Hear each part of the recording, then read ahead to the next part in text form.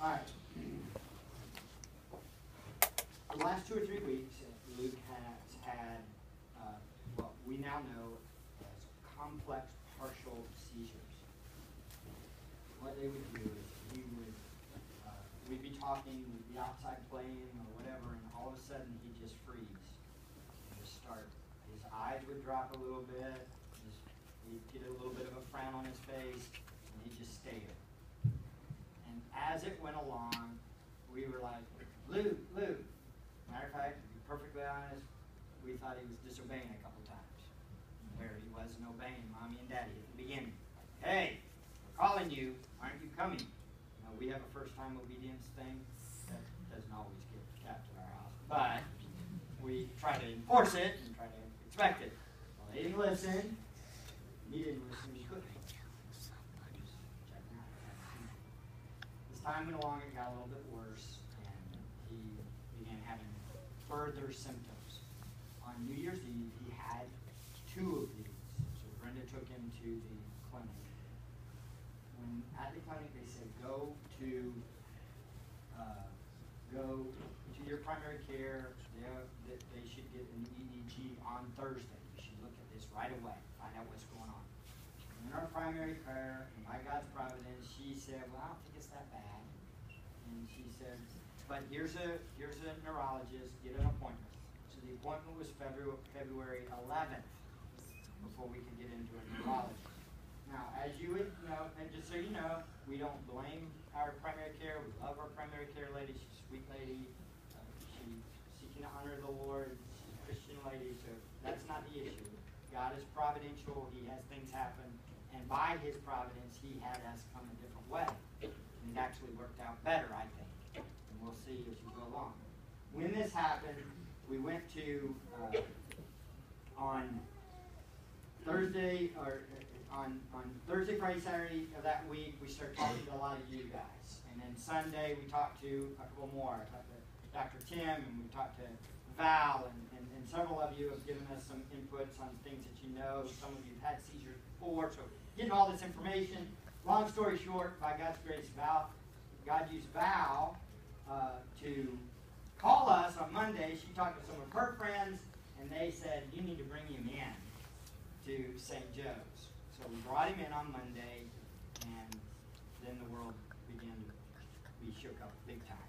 And we got there, we immediately go into a regular room, and they schedule an EEG. Well, that night we did a 24-hour EEG, a thing to check the brain. Well, he was having seizures on top of seizures all the time. That sent a huge red flag. Uh-oh, there's a big problem. In the process, they immediately say, uh-oh, you're not going there, you're going to ICU. And you're going there quickly. And they gave him a bunch of drugs to try to get the seizures to stop. That caused him to absolutely fall apart the next day. It was a very, very hard day. Lots of crying, lots of pain, it was just miserable. We went.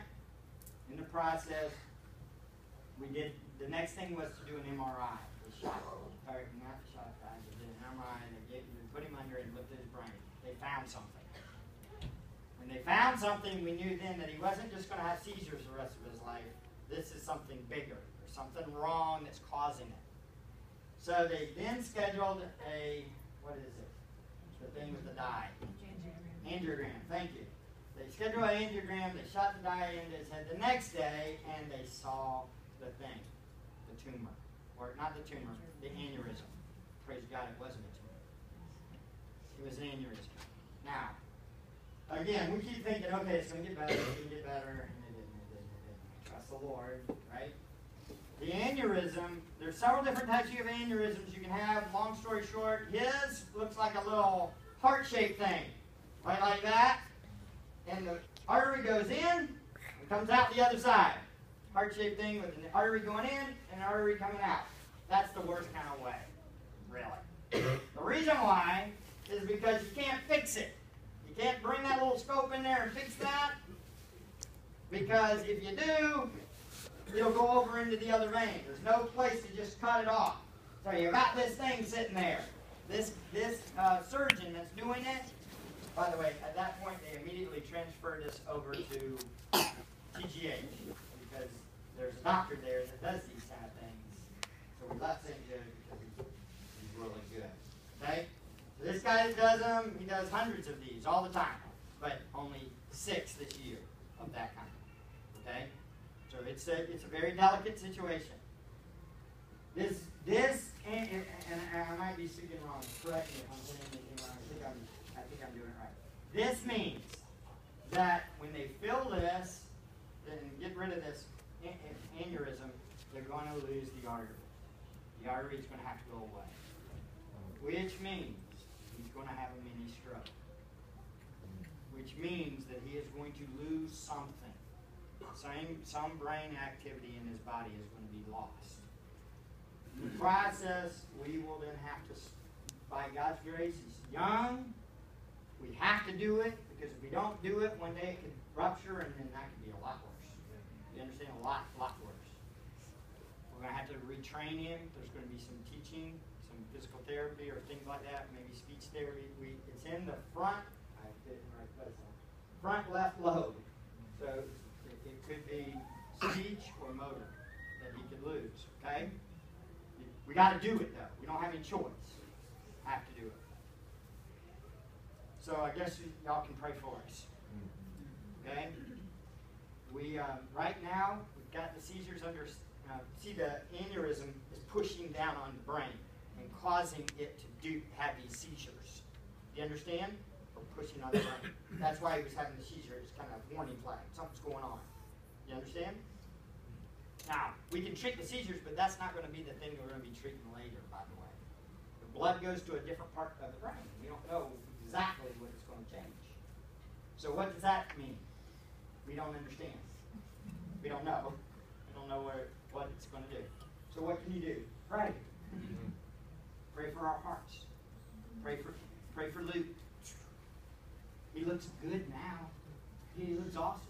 We've had the last 24, 48 hours have been special. I slept by my son and with my son for last night, or not last night, but the night before, and it was probably one of the sweetest 24 hours in mine and his relationship ever.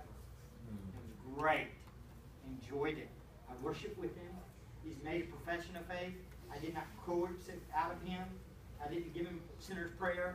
He just said, Daddy, we need to pray. And he started praying and asking God to save him, and God has done some really cool things. Time will demonstrate whether his heart's there. We're going to trust the Lord in that. I'm not saying we're going to baptize him next week. Did you hear me? You got that. We're going to trust the Lord. And it appears that he is too. Praise God. You can read all the testimonies of that and thank him for that. So, where are we now? Well, Monday, the doctor is doing another big one. This guy is already scheduled to do a big one. Tuesday, he has some things on his plate. So, that might mean no Tuesday either. Wednesday is a good possibility. Y'all can pray.